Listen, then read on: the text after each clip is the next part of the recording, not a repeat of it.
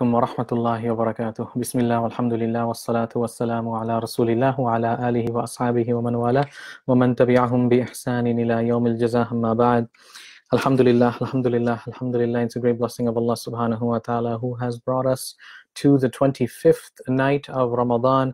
We make dua that Allah subhanahu wa ta'ala accept all of our efforts throughout the day. May Allah subhanahu wa ta'ala accept our fasting, our dua, our ibadah, and may Allah subhanahu wa ta'ala accept all of our efforts and intentions throughout the night, our dua, our ibadah, our worship, and our prayers. And we make dua that Allah subhanahu wa ta'ala bless us during these last 10 nights, allow us to find Laylatul Qadr, and grant us all maghfirah, forgiveness, grant us all rahmah, mercy, and grant us all najat, salvation from the punishment in the hereafter during these blessed nights, during this blessed month. Ameen ya Rabbil Alameen. And we make dua that Allah subhanahu wa ta'ala, may He grant afiyah, goodness and health and well-being to the entire ummah of Rasulullah sallallahu alayhi wa sallam. Ameen ya Rabbil Alameen. In our summary tonight, in juz number 28, the unique thing about this entire juz is that all of the surahs in this juz are Madani surahs, which means that they were all revealed after the Prophet ﷺ made hijrah to Medina Munawwara. So we have Surah Mujadala, Surah number 58, followed by Surah Hashr, followed by Surah Mumtahina, followed by Surah Saf, followed by Surah Jum'ah, followed by Surah Munafiqun, and then Surah Taghabun, Surah Talaq, and then finally Surah Tahrim.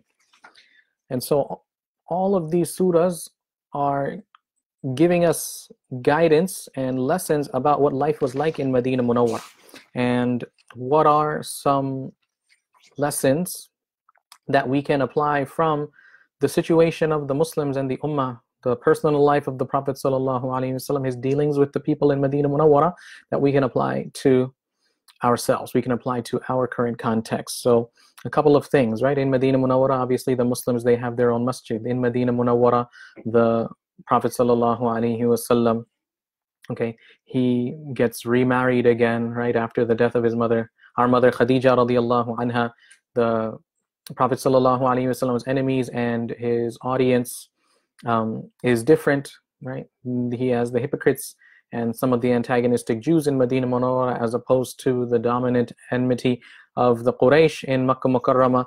And so all of these different things, taking into context, right, help us to understand the verses of the Quran, right, from the perspective of them being Madani verses, them being revealed after the hijrah of the Prophet ﷺ.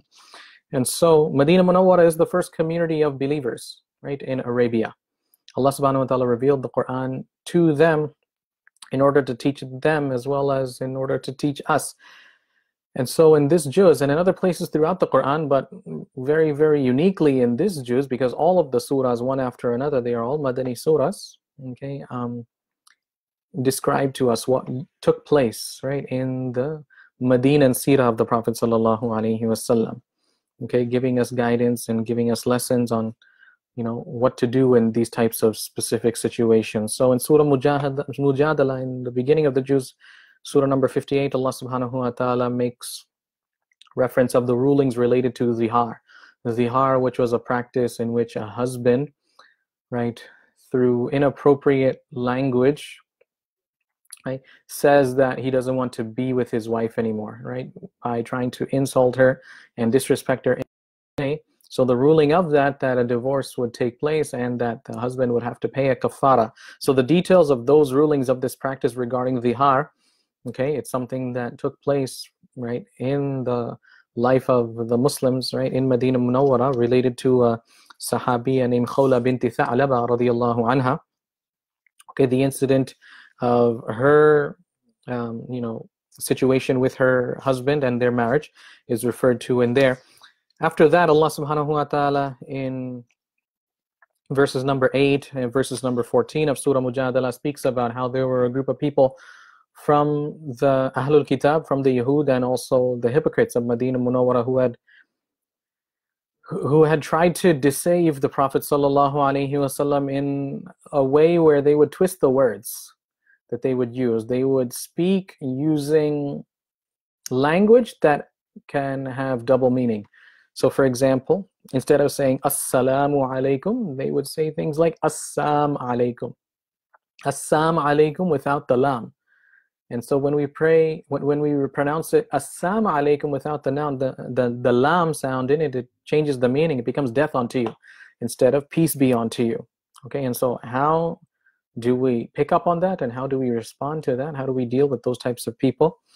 The etiquette and the adab of attending gatherings and accommodating people during gatherings. Like, try to make space, try not to, crawl over people, try not to, leap over people and sitting in a gathering, right? The proper etiquette and the adab of addressing the Prophet sallallahu alaihi wasallam.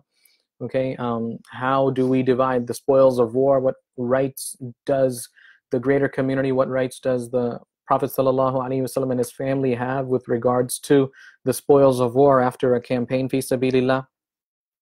Okay, the Jews also throws light on interrelationships and connections both within the community of Medina Munawwara, the neighbors within one another, and also outside of the community, right? The relationships of the people of Makkah Mukarramah who had opposed Allah and His Messenger sallallahu alaihi wasallam.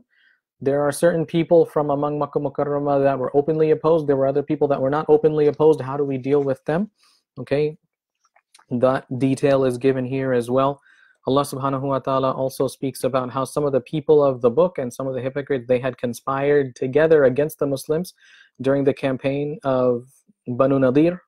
Okay, so Banu Nadir was one of the Jewish tribes in Medina Munawwara. They were eventually expelled, and the people of the book, meaning referring to the Yahud and Medina Munawwara and the hypocrites, right, they had conspired against the Muslims. So again, we can't separate the seerah from our understanding of the Quran. Nevertheless, right, that is referenced here as well in Surah Hashr.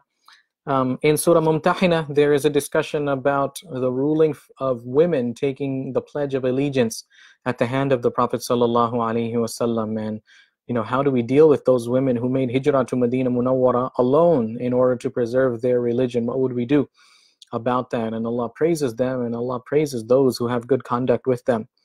Allah subhanahu wa ta'ala also in Surah Saf, He tells the believers to be steadfast, right, in the aid and assistance of their faith. And Allah subhanahu wa ta'ala speaks about how many of them, they were able to stand united, shoulder to shoulder, behind the Prophet sallallahu alaihi wasallam. So how to be steadfast, okay? That's what this surah is speaking about. In Surah Jumu'ah, surah number 62, okay, Allah subhanahu wa ta'ala refutes the claims to superiority that the people of the book have about how they are the chosen servants of Allah subhanahu wa ta'ala. They have, along with those claims, other baseless claims about Allah subhanahu wa ta'ala. And so the challenge that is given to them, if you really believe you're the chosen people, that you can do no wrong, that Allah can do no wrong to you, then wish for death, right? Wish for death, okay? If you are actually truthful and sincere in what it is that you say that you are worthy of, okay, then strive for it, seek death. But no, they want to live forever. So they're contradicting their practice, they're contradicting themselves. So that's what's mentioned in Surah Jumu'ah. In Surah Munafiqun, right, we have an entire surah dedicated to discredit the hypocrites. An entire surah, it's called Surah Munafiqun. It's an entire surah dedicated to discredit the hypocrites, refute them, call them out, reveal their inner states, right, their secret coded language, the ugliness of their heart and their character, as well as their attachment to wealth and to children and the temporary pleasures of this life. Allah subhanahu wa ta'ala reprimands them harshly in this surah. After that, we get to Surah Taghabun, in which there is a warning to the believers against imitating these types of evil attitudes, right? The evil characteristics of the hypocrites and others, okay? And becoming attached to these temporary pleasures and delights of this dunya, okay? And as a result of this attachment, we are unaware and ignorant and fooled and deceived about the nature of this life, right? And we forget the nature of the next life, okay? And because we forget the nature of this life, the reality of what this life is all about, that it is temperate and temporary and transient, and the reality of the next life, which is that it is the significant existence and it's going to actually last forever. We forget about these two realities, and therefore we forget our purpose in this life. Our purpose is to prepare for the akhirah. Our purpose is to worship Allah subhanahu wa ta'ala. Our purpose is to do the dhikr and ibadah of Allah subhanahu wa ta'ala, remembrance and worship of Allah subhanahu wa ta'ala, right? And get the result of that remembrance and worship in the hereafter. So Surah Taghabun speaks about that. Okay. Afterward, at the end of the juz in Surah Talaq and Surah Tahrim, there is a detailed discussion of the legal rulings related to divorce, along with the questions of the waiting period after divorce, spending money, nursing children. Okay, this is accompanied by accounts that relate to the women around the Messenger sallallahu alaihi wasallam, okay, and how he had dealt with some of the misunderstandings that took place within his family, right, within a number of his wives. Okay, Allah subhanahu wa ta'ala, right, very strongly, right, gives us instruction that with regards to the Messenger sallallahu alaihi wasallam, okay, we cannot, you know, demand so much from him. We cannot, you know, become people who try to divert his attention from the ultimate objective and from the ultimate purpose, which is to bring closer to the akhirah, not to bring people closer to the dunya.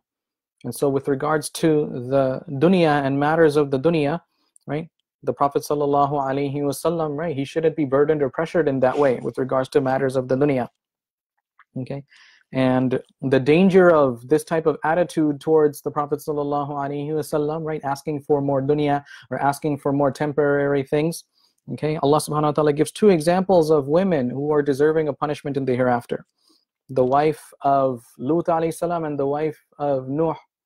Okay, as opposed to two women who are deserving of Jannah in the hereafter: the wife of Fir'aun, Asiya, and Maryam, the mother of Isa alayhi salatu wassalam. Okay, that the two women who were deserving of punishment, their close relationship to two prophets of Allah would not help them in any regard. Why? Because they are people of the dunya, right? They are materialistic people. And contrasting that with the example of the wife of Fir'aun, Asiya, and the wife of and the mother of Isa alayhi salam, Maryam, that they are two people whom Allah subhanahu wa ta'ala brought to salvation. Allah subhanahu wa ta'ala gave them najat because of their sanctity and because of their worship. Right? So this word sanctity, right, is one of the meanings of the word tahrim. And so this is the end of Surah Tahrim. Okay, Surah number 66. And so in any case, right, we make dua that Allah subhanahu wa ta'ala accept it from us. Again, I encourage everyone to please find a book of seerah that we can access. Find a book of seerah where we can learn about the Messenger sallallahu alaihi wasallam. Find a book of seerah from beginning to end in whichever language. There are so many authentic ones. I can give my own recommendations, inshallah. But we cannot understand the Quran without appreciating the biography and the life of the Prophet sallallahu alaihi wasallam. A number of verses of the Quran, we will not be able to understand it or interpret them properly, correctly, accurately, without understanding the context in which they were revealed. And the context in which they were revealed, it is the biography, the seerah of the Messenger sallallahu alaihi wasallam. And so I make dua that Allah subhanahu wa ta'ala give me and all of us the tawfiq to properly understand the Quran, to properly practice upon the Quran, to properly learn and teach the Quran. Whatever is correct is from Allah, whatever is incorrect is from myself and shaitan, and Allah subhanahu wa ta'ala knows best. Wa akhir da'wana alhamdulillahi rabbil alameen, wa sallallahu ala nabiyyina Muhammad wa ala alihi wa ashabihi ajma'in. Jazakumullahu khairan, wassalamu alaikum wa rahmatullahi wa barakatuh.